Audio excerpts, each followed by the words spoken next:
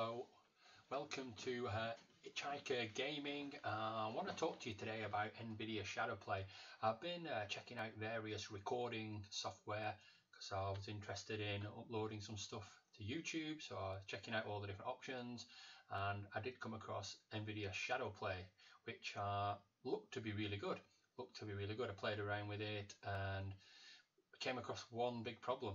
It appeared you could only actually record with the webcam overlay if you were live broadcasting to sort of like Twitch. You couldn't do it if you wanted to do a a local recording which you later edited and uploaded to YouTube, which I found a bit strange, but tried to get it to work, just couldn't get it to work.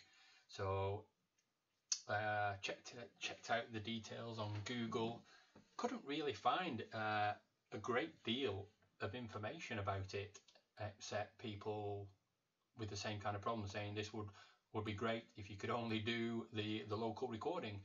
Anyway, I came across a post somewhere that mentioned it might now be possible with the beta version of this driver, so I downloaded it and tried it, and I'm very pleased to say that it does work. I tried to get it working, but if I can explain, the problem I'm having was I was switching my webcam on and then switching the recording software on, and it just wouldn't work. But it seems I was going about it wrong. I've since found out that you leave your webcam, you don't switch your webcam on manually. What happens is when you've got it installed, the Nvidia actually switches it on for you and then puts it up in the game or on your desktop, as you can see now. So that's one thing to remember, is leave your webcam switched off and let the Nvidia driver switch it on for you. That's where I ran into a lot of problems. Now, like I said, found it works. It's great because it's like an all-in-one solution. It records the audio, records the video all into one file. Very good, easy to edit. So I'm just going to give you a little demo or show you how it works. So here we go. So we've got the Nvidia GeForce Experience beta drivers, as you can see there. Let's have a look, see what it says for the actual driver. The driver that I'm currently using is 358.50. Now, I'm not sure if that's the same thing or not. I think it is, but if you just search online for Nvidia GeForce Experience beta drivers, get that installed, you'll see over here it's no longer called Shadowplay as it was before. It's called Share now. Not sure why they've changed it, but it's now just called Share. I'll just click on this for you.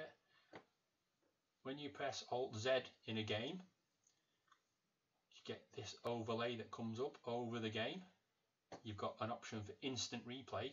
I can't show you because I'm live at the moment. It won't let me go into it to customize it, but in there it gives you all sorts of different options of do you want to record the last 5 minutes that you played, the sort of screen resolution, the bit rate, that kind of thing.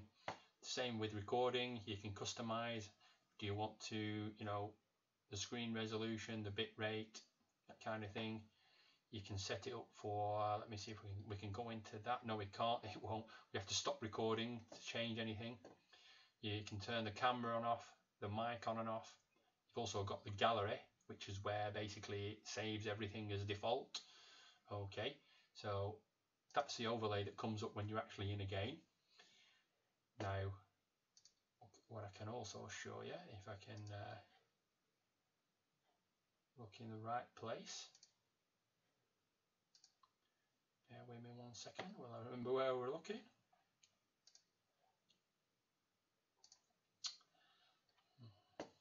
There we go. So we've also got, let me maximize this. We've got the preferences. In the preferences, you can set up your own keyboard shortcuts, as you can see there. When you're in game, you can save the last 5 minutes. You can actually change that to say the last 10, I think it's 15, 20 minutes of a game, depending on your own preferences. You've also got on off, broadcast on off, pausing. You can do push to talk, which some people really like that. You can toggle the FPS counter on and off, and you can open share to redo your settings. I've actually changed some of the default ones in here, which is handy that you can do that as well, because it was in 4 I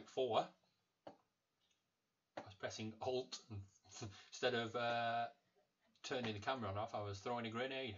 So it's great that you can change those. You can always the broadcast options, you can now go to Twitch and YouTube, so you can broadcast live to Twitch, live to YouTube. You can get it to always ask you. You've got obviously where you save your files and everything.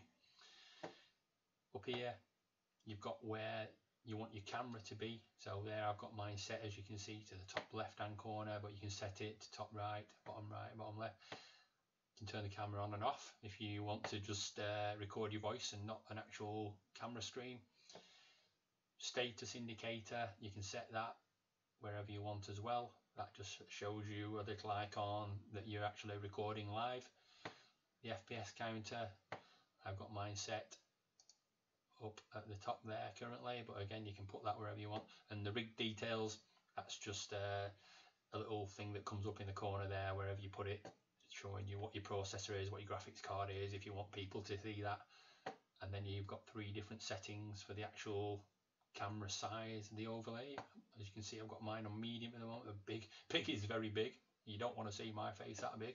Okay, so that's pretty much it now. So as I said, I can confirm that it does work for doing a live recording, or a recording, not live, but a recording to the local hard drive, which you can then edit. It does record the camera overlay, as you can see. It does record the audio all into one file. Really impressed with it, really like it. Now I've got it set up correctly, it seems to work flawlessly, even though it's a beta. So you know, give it a try, guys, see what you think. If you've enjoyed this video and you found it useful, please like it. Please subscribe. That would be fantastic, because I'm a new channel, and I'd really like it if you guys would subscribe. I'm planning to do lots and lots of gaming videos, all sorts of different things. So again, thank you very much for watching Hitchhiker Gaming, and I'll speak to you guys again soon.